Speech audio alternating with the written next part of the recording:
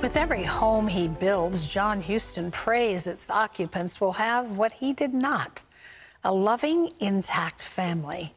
John's parents split when he was 11. Soon he was living alone with his brother. So how did he manage to find his way home? Take a look.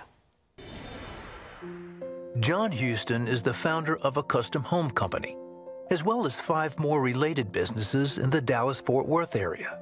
Though John's enjoyed great success, he's also known extreme hardship. When he was 11, his parents divorced, leaving him and an older brother on their own. John has learned to see God's fingerprints even in the rough times of his life and explains how we all can in finding my way home.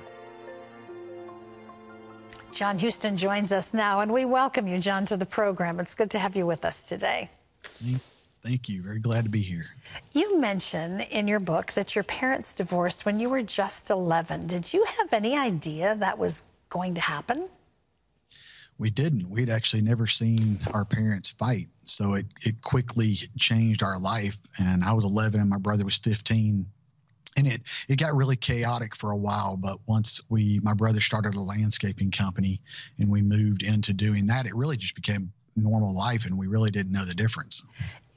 Your parents gave you the option to choose who you wanted to live with. Your sister went with your mother, you and your brother went with your father. That didn't last long. He remarried, and he and his new wife moved out and just left you guys there. What is astonishing to me was the work ethic you guys had. I mean, up at the crack of dawn, working before you went to school in the morning, doing yard work, coming home, working again until it was time to go to bed. What were those years like for you with no adult supervision? Yeah, looking back on it, I thank the Lord that my dad and my mom had taught us great work ethic. But it really was a time where we would get up early in the morning, load the trucks up. My brother, we would mow till school started. My brother would drop me off at school. He would go to school and then pick me up afterwards, and we would mow till dark. And honestly, it just became part of our life. And I think looking back on it, what I learned is that sometimes those things that are crazy and chaotic actually just become our norm, and we don't actually even recognize that it's not normal until we get older. Yeah, God really provided for you along the way, too. I'm not talking about financially so much as just encouragement and inclusion. I mean, you had neighbors and people who looked out for you. And at one point, I mean, your now in-laws actually took you into their house when you were in high school. Yep. And you lived with them.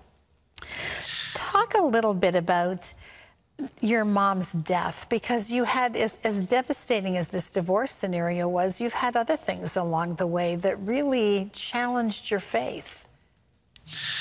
Yeah, that was probably one of the most challenging, chaotic times in my life. And I just want to encourage all of the viewers that, man, we all have hard times in our life. We all have tragedy. So I want you guys to know that I'm very sensitive to that. And I know they're all different, but I know tragedy, it can really impact our life in a positive or a negative way. And so looking back on that, when my mom committed suicide, I was actually in Bible college. And my business teachers actually said, hey, you go take care of whatever you need to take care of. My Bible teachers actually said, hey, if you miss more than 2 of my classes, you're going to have to drop the class. So with that kind of love, these Bible teachers were showing me, on top of a lot of Christians actually calling and telling me, hey, I can't believe your mom went to hell because she committed suicide. It really just began to impact my life. And I was like, man, God, if this is how your people love, and this is how you love, I don't want to have anything to do with you. So I walked away from the Lord for over a year. But really, a lot of it was my in-laws, the ones that had taken me in, and just how they continued to love me where I was, and just really unconditionally. And over that year that I walked away from the Lord, them doing that, I finally just said, okay, because they did ask me to go to church, and I finally went to church. And it was that day I was sitting there, couldn't tell you what the pastor said, but I remember him saying, son, I've given you your time to mourn, and I really want to teach you my love. Are you going to follow me or not? And it was that day that I really dedicated my life to the Lord. Yeah. And I say that was really the day that I really got to begin to know God's love. So it was coming on the backside of a lot of this tragedy, a lot of the heartache, where I could actually reflect back and begin to see that God was always with me all the way through that journey. You know, if one of the things I noticed about you throughout your life is that you remain teachable, that you were always open to the voice of God, to the encouragement of other people. Years later, as a dad, you faced a challenge with your own son. How did God teach you in that scenario? You know, because I didn't grow up with a family, I didn't grow up with a home, you know, I didn't really know what that was like.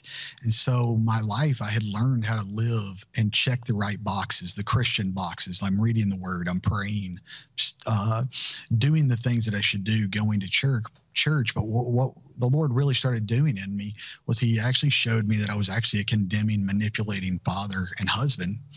And that just rocked my whole world. And so as I began to really understand that, the Lord said, hey, I'm revealing that to you because I love you, but I also want you to know it's also because you still don't really understand and know my love, the love of a father. And it really radically changed my life. And honestly, that's the same thing I tell my kids today is that, man, 1 Corinthians 13 says, without love, it's all meaningless. And so that's what I constantly have to remind myself of. I can do all these things. I can accomplish all these things.